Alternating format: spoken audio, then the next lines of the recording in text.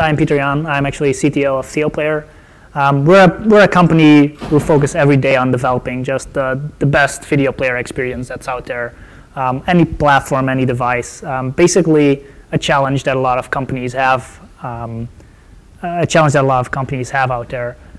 So today, indeed, we're going to talk about should we build or should we buy our own solution. It's not an easy question to answer. In some cases, it's a lot easier to buy, but in some cases, it actually makes a lot of sense to just build your own player. And it actually depends on a number of different things. You have to keep in mind the video player, it's like the most viewer-facing component of your video pipeline, and it really defines the viewer experience. So making a good choice in this regard that's actually very important. How I always see it is there are 5 key considerations that you have to keep in mind when you're deciding to build or to buy a video player. You always have some initial development that you will need to do. There is, of course, once the initial development is done, there's the long-term stuff, stuff like product evolution, maintenance and support, but also, very, very important, the effect that this decision will have on strategic focus. And of course, to wrap it up, I'm going to briefly go over the cost of ownership. Because if you're owning the video player by buying it, the cost model is going to be completely different compared to actually building one yourself. Initial development, that's usually a pretty easy one. Usually, most companies, they should start with basing out their requirements. Requirements, it's usually pretty clear. People usually know what kind of platforms they want to run on. Usually laptops, pretty clear, a bit of mobile. Sometimes there are smart TVs or connected devices included in the mix as well. And from there on, you can also pretty clearly state what the environment is that you're going to be running in. You know what kind of hardware that you're running, you know what the infrastructure is, but you also know what kind of stuff you need to integrate. Think about analytics, DRM, advertisements, that kind of stuff. And because all of those requirements are pretty clear, you also have your full list of features and capabilities that you need to have. And as a result, it's usually pretty easy to get started with this. You can estimate that workload pretty easily. And in some cases, you can actually use open source components, like, for example, the -if reference player. That's usually a component that you can pretty easily leverage and build stuff around it. What you will need for this step is actually a dedicated team. It's not something easy to do, so you really need people specialized in video player development. But that's also your biggest cost. So your biggest cost is going to be, for the initial development, it's going to be the team that you need to actually build it. But because you know what the requirements are, you can pretty easily predict what that cost is going to be. And of course, after that, it's pretty satisfying to actually see that thing go live and go in production. But that's the first step. After that, you actually get the long-term effects that are there. And the first one there is product evolution. And that's actually something that's being forgotten very often. The problem is, within the video space, you guys all know it, but things are changing constantly. And it's changing at a very rapid pace. One example, if you would be here like 3 years ago, nobody would have been talking about VR. Right now, everybody more or less expects that VR is there. It's just a change in feature requirements. It's something you have to keep track of, definitely. And it's not just stuff like features that's there, but it's also on performance. If you remember how it was the first days that YouTube was around, those startup times, they were massive. That was like 10 seconds startup time before your video would even start playing. But once Google cracked down on that startup time and really started to reduce it, people didn't accept that 10 seconds as a startup time anymore. So any other video platform, they need to focus as well on reducing that startup time just to remain relevant for their viewers. And it's a whole bunch of stuff like those performance increases that are needed as well. It's a startup time, but it's also stuff like, for example, 4K HDR is coming up as well.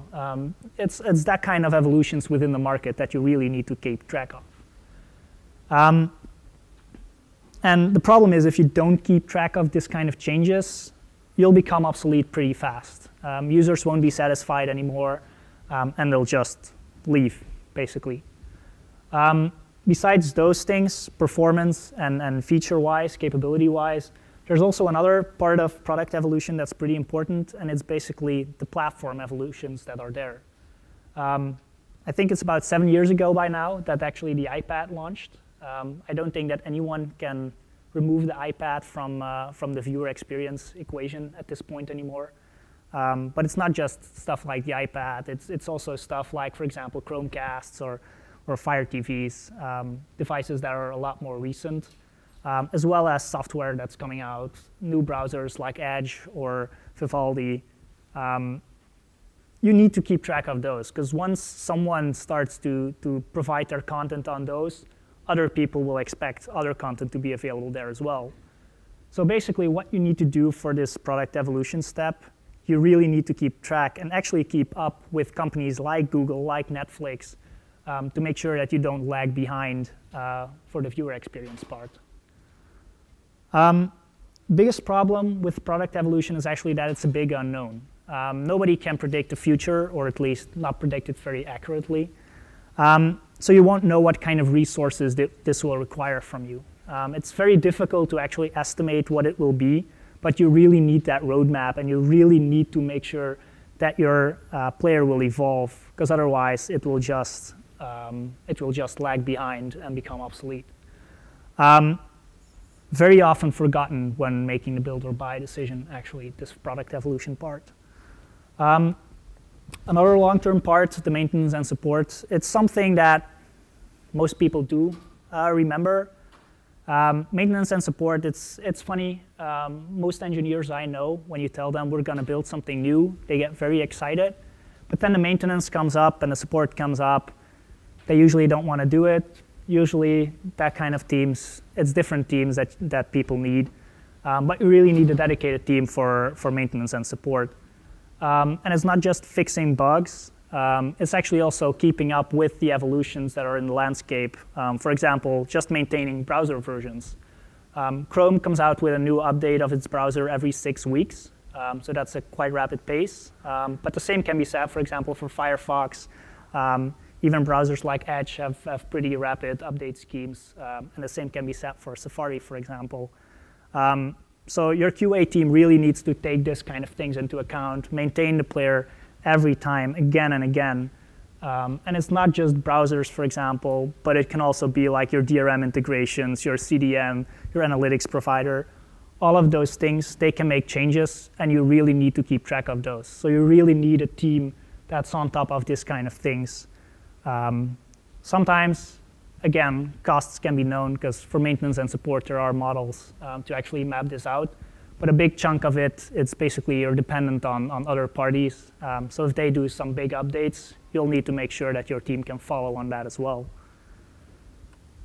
And that team, that basically brings me to strategic focus. For a lot of times, it's basically the question, what is the core aspect of your business? And the question is your video player really this core aspect? Does it bring you a strategic advantage? And very often, player development, what we see at least, is that player development gets combined with some front-end work, some back-end work. It's the same engineering team. But then the question is, would you want your engineers to be focused on bringing new viewer experience and improving the things that matter for your business, or would you want them to waste months on building a video player? And you will have to take into account that you'll be investing more and more time, of course, for the maintenance and the support for all the new changes that you have to make. So the question really is, for the strategic focus part, what's bringing you revenue? Is it the player that's bringing you revenue, or is it something else? Because, of course, where the revenue is, that's where the focus would be. That's the only thing that makes sense. And all of that thing, of course, the revenue, that's a direct link to the total cost of ownership. What you really need is need to know what will it cost. Whatever the decision you make, it's always an important consideration. Actually, it's pretty clear what it will cost to actually run a player in some cases. The question is, what's the cost of the integration, of course? What's the cost of maintaining it? What's the cost of running it? And if we look at buying, then it's usually pretty clear. You have a contract in place. You know more or less what the integration will cost you. The contract will define what the usage cost will be. There will be something in that contract as well about maintenance. So that's always pretty clear. Another advantage is, of course, a player that you buy. It basically means that they have a roadmap. They will follow all of those evolutions that the landscape is doing. They have the SLAs, so they will do the maintenance and support. So that actually comes down to the total costs. It's basically defined in the contract. If you go to building, that's not really the case. As I mentioned before, the initial cost for the initial development, because the requirements are known, that cost is usually pretty much known as well. There could be delays, but in general, you can estimate that pretty accurately. The question is, what will happen if those requirements change? What happens to those product evolutions? What happens for the maintenance and support? And that's most of the time a lot more unclear. That's not something that you can predict very much in advance, but it is really required to actually know and to estimate those kind of things before making your decision. Big cost will be, of course, the dedicated team that you need to update everything and to maintain everything. But there, the cost is usually pretty unknown. And of course, another big question is, what will happen in case that the technology that you based your player on becomes obsolete, like happened with Flash or with Silverlight? I wouldn't want to be the guy that needed to go to his boss at that time, saying that, yeah, we've done a pretty big investment now. We've built a Flash player for 5 years, but now we need to switch to something else, and we need to throw away that investment. So in short, there's no real right or wrong answer. In some cases, it's a lot better to build, actually. I mean, if your strategic focus means that your player is very, very important, or, for example, when you know that your return on investment is going to be so big that the cost perspective and especially the unknown part about the cost is not really an issue. And I mean, in that case, you probably have expertise in-house, so you have a team that's capable of doing this kind of things. Then yes, it could make absolute sense to build your player. But in case that you need to make sure in advance what the cost is, if it's not really your focus, then it's actually better to actually buy a player.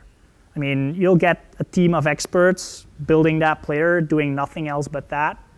But it's remote. It's not shifting away the attention of your team. The same can be said about the SLAs and the maintenance and support. It's all stuff that you don't need to have on top of your mind anymore because someone is taking care of it.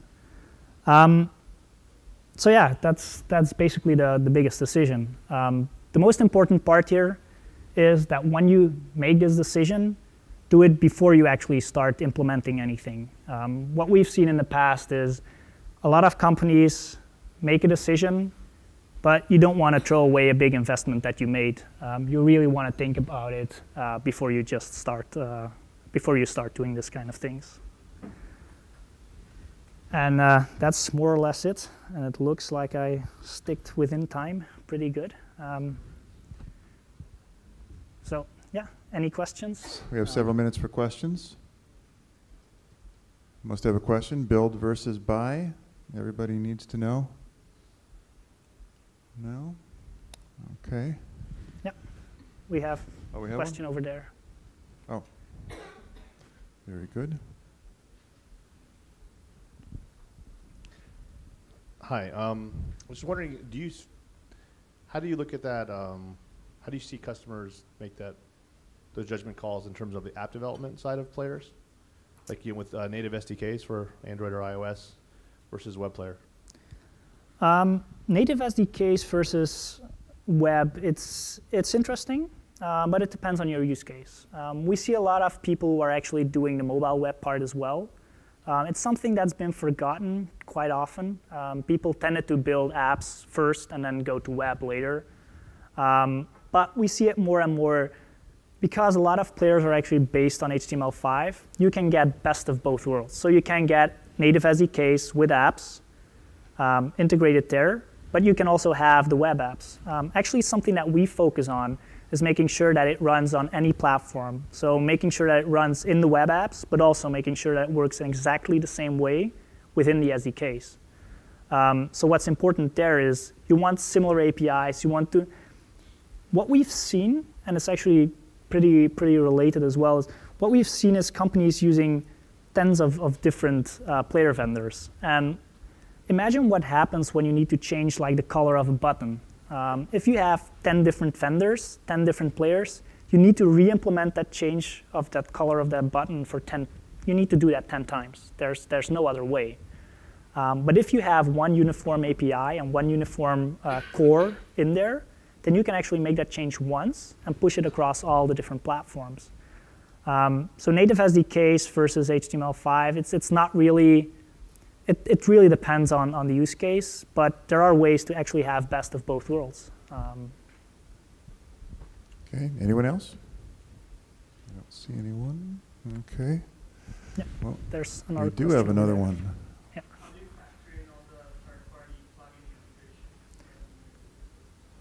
integration? Okay, how do you factor in Factor in the thousands of third-party plugin integrations? third-party plugin integrations with build versus buy? Yeah. If you're building it yourself, then it's usually pretty clear what kind of parties that you need to integrate with, because you know the analytics that you're using, you know the DRM that you're using, you know the ads that you're using. So in that case, you'll probably just integrate with those and just hope that your business unit won't decide to switch integrations every so often. If you pick a player that you're going to buy, then it's of course very important of how you can actually integrate those. For some partnerships within the industry, you do have, for example, analytics companies working with players, providing an additional library that you can add. The biggest risk that I see in that regard is you need someone to maintain that as well. So if you're doing your own integration or trusting on some third-party integration, in my experience, that usually doesn't really pan out. For us, our approach there, again, we really prefer to take control of those integrations. We actually don't prefer it when customers do integrations. We prefer to do it in-house. We set up a partnership with those other components and make sure that we can QA the hell out of those components. So if they do an update, that we know that it still works. If we do an update, that we know that it still works. So it's definitely something to keep in mind. But it's also important to keep in mind that if you're deciding on a player, if you ever want to change, for example, an analytics party that you're working with or a DRM party that you're working with, that you know that that player will ensure that it's compatible as well. It's usually a more difficult decision, but it's definitely possible. It's just something you need to check in advance. Okay, big hand, everybody, for Pieter-Jan.